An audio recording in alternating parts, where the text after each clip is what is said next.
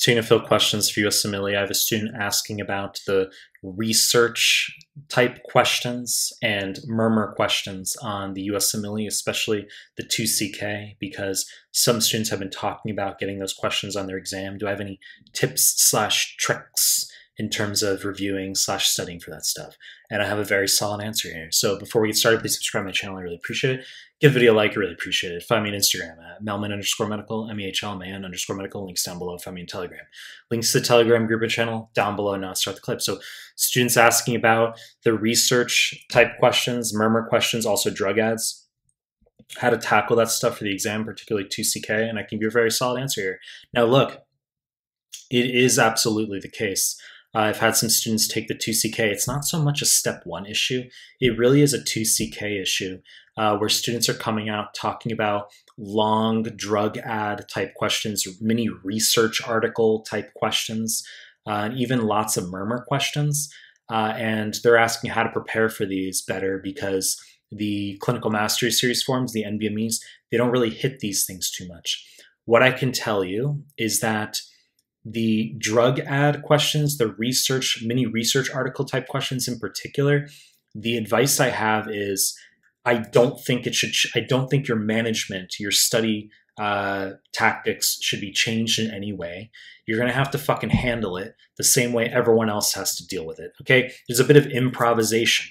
It's like you're in a surgery and a novel variable comes up and you say, okay, well, I wasn't prepared for that, but I'm going to use my medical knowledge and my intuition, and this is how I'm going to tackle it.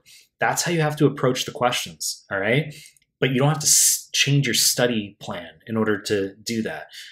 I do have a tactic, though, which is I recommend flagging the drug ad / research article questions are often a triple set where you can't change your answer as you move through.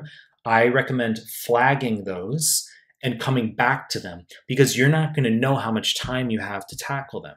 Okay, so let's say you're 8 questions into a block. You've got a triple fucking drug ad research article question there. You don't know whether you're going to have 3 minutes left at the end of the block or 12 minutes left. So flag it. You got to deal with it. Just have it on the back of your mind. I'm going to have to pace and come back to it. And then you can return to it and say, cool, I have 11 minutes. Shit, I only have 2 fucking minutes, okay?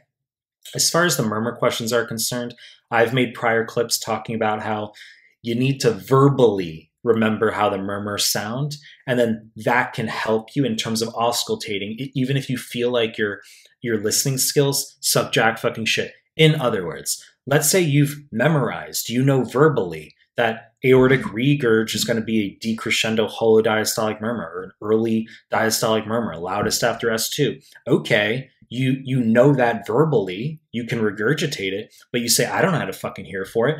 Okay, well, let's say you get an aortic dissection, which can retrograde propagate toward the aortic root, cause aortic regurg. You can say, well, that's what we have here, Marfan syndrome with potential aortic dissection. And it's a murmur question. I'm going to move the stethoscope to the aortic location. I'm going to listen to it. And yeah, I feel like I'm probably hearing a holodiastolic murmur there, where it sounds a little bit louder after S2. So your verbal retention of your verbal knowledge of what the murmurs are supposed to sound like, you can in turn apply that on the exam when you're trying to imagine what you're listening to, okay? I've had some students complain that there have been questions where there's no vignette at all, and then they're just supposed to listen. Well, in that case, it's not like I recommend you going off on YouTube or putting on your phone how to listen, like what does a mitral valve prolapse sound like, and practicing listening to a mid-systolic. Like, I don't recommend that, okay? You just have to fucking handle it, all right? You know the deal. To make more content. If you like my stuff, subscribe to my channel. And I appreciate your time. That's it.